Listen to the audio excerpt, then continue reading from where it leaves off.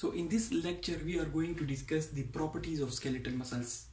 We have already discussed the structure and function of the skeletal muscles right from the start of their gross morphology till their molecular level, how they contract, what are the molecular bases of their contraction. But now some of the abilities, some of the properties of the skeletal muscles which needs to be discussed further. So the first and most important property of the skeletal muscle is excitability. So the excitability, it is basically defined as a reaction or response of a tissue to a stimulus. Suppose for example a muscle or a tissue, any tissue, if it responds to any type of stimulus, that is known, muscle or the tissue will be considered as excitable. And basically we already discussed that there are two main types of excitable tissue in the human body. One was the neurons or the nerves, and the second is the muscles. So the muscles are also excitable and they basically respond to stimuli. Now what is basically a stimulus or stimuli? Stimulus is basically a change in the environment. It is a change in the environment. For example, a muscle is present here. This is a muscle of a human arm which is attached with a bone, for example here and there. And any change in the environment, comes, and this this muscle responds to this change, it will be considered as excitable. And that change in environment known as the stimulus, it could be of many types. The change in environment or the stimulus could be mechanical change. Mechanical change could be like touching of the muscle, for example. Then the change in environment or the stimulus could be electrical, like electric shock to a muscle. The change in environment could be chemical, for example acetylcholine or any chemical released and its action on a muscle. So the stimulus could be mechanical, chemical, or thermal. Change in temperature, for example, if it's very cold, the human skeletal muscle starts shivering to produce heat. So these are all the responses of the muscle to change in the environment, also known as the stimulus. The stimulus basically has two main important qualities. One is the intensity of the stimulus and the other is duration. And the relationship of these two qualities of a stimulus will be discussed with the help of strength duration curve.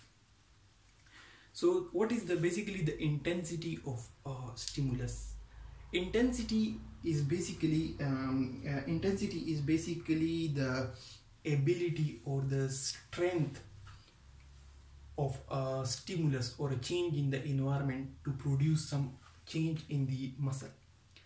This intensity, it is basically divided into some categorically with the increase or decrease in its level, from minimal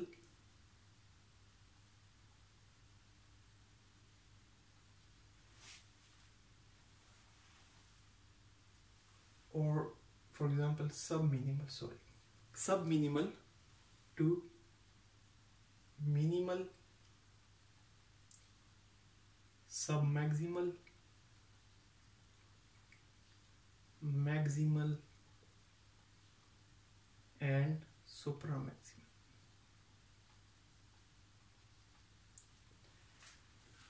Suppose for example change in environment, change in the temperature occurs and the change is not very much high, or there is no such the change is very little, then that will be considered, that change or that stimulus, its intensity will be considered subminimal. And this subminimal stimulus will not be able to produce any excitability or any power or any contraction in the muscle. That stimulus or that change in environment will be considered subminimal.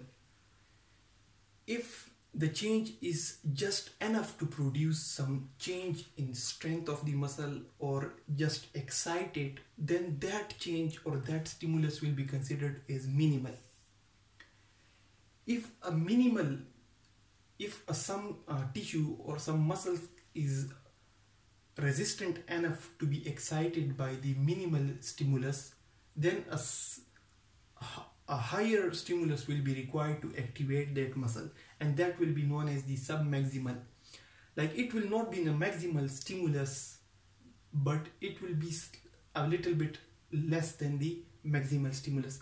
Then the maximal stimulus is the one which will produce maximal contraction or maximal change in the skeleton, in the muscle, and the supramaximal is the level above which the increase in force of contraction is not possible. All these changes will be considered and they will be discussed with the duration with the help of this graph. So, excitability of a tissue or a skeletal muscle is its ability to respond to a stimulus. But the stimulus could be chemical, electrical, thermal, it could be change in temperature, it could be change in some chemical constituent of the tissues, it could be change in some electric intensity. And so the stimulus has two important characteristics. One is its intensity and the other is its duration. Now we plot the excitability of the muscle and we compare its strength or its intensity of contraction with its duration, and we will explain few terms. This curve which will correlate the strength and duration is known as the strength duration curve. This graph will be plotted by exciting a muscle. This will be plotted by exciting a muscle with a very high intensity. For example, a very high temperature or a very high change in chemical or any cut or prick or stimulus, like any sort of stimulus, chemical, mechanical, any sort of stimulus at its highest or maximal or supramaximal intensity is brought for a specific duration, and that change or that intensity of contraction, it is plotted here. Then this duration, this intensity of the stimulus is decreased for a specific duration of time, and then this change in intensity or the change in the power of force of contraction is noted, the decrease is noted, and it is plotted over here. Then the intensity of the stimulus, the intensity in the change in the stimulus, like change in temperature or mechanical or whatever, because the stimulus could be of any type, it is decreased further, and the intensity of contraction or the force of contraction, the decrease in the intensity, decrease in force of contraction, then it is plotted at another level, and the intensity and the duration is further decreased. It is further decreased till it touches the lowest level. All these points are combined together and this graph is obtained. So the strength duration curve or this graph is basically obtained by applying the maximal or the supramaximal stimulus to this muscle and noting its strength or power, and then slowly and gradually decreasing the strength and duration of the stimulus and plotting all the facts and figures with the help of this graph. When this graph has been plotted, it will show us some few important points. The most important one will be Rheobase, which has been shown with the help of Rheobase R. Rheobase is the minimum intensity. It is the minimum intensity which will be like, it will be the minimal. As we discussed that the stimulus could be subminimal, minimal, submaximal, maximal and supramaximal. It is Rheobase is the minimal intensity with which a muscle will contract. So this is the minimal level. This is the minimal level, the strength. This is the minimal strength with which a muscle will contract. If any stimulus is below this level,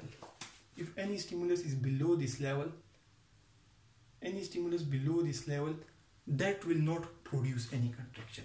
So Rheobase is the minimal stimulus that will produce any contraction in the muscle. Then the utilization time, it is the minimal amount of time for which Rheobase will be applied so that a muscle can contract or it can produce some force. So Rheobase is the minimum strength or the minimal power of stimulus that must be applied, but it must be applied for a minimum duration of time. For a certain duration of time it must be applied. It must be started at the 0 second. It will be proceed toward 1 second, 2 second. For example, we are just considering an example. When the time duration has completed, only then will the muscle be showing some force of contraction or some change or some excitability.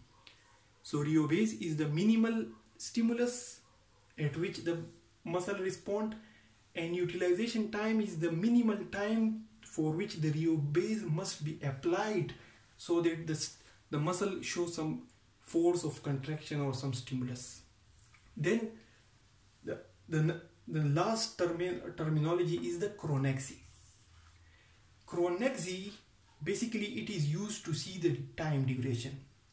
How it is used to see the time duration? Chronaxie is the double strength of Rheobase. For example, the Rheobase here was 1.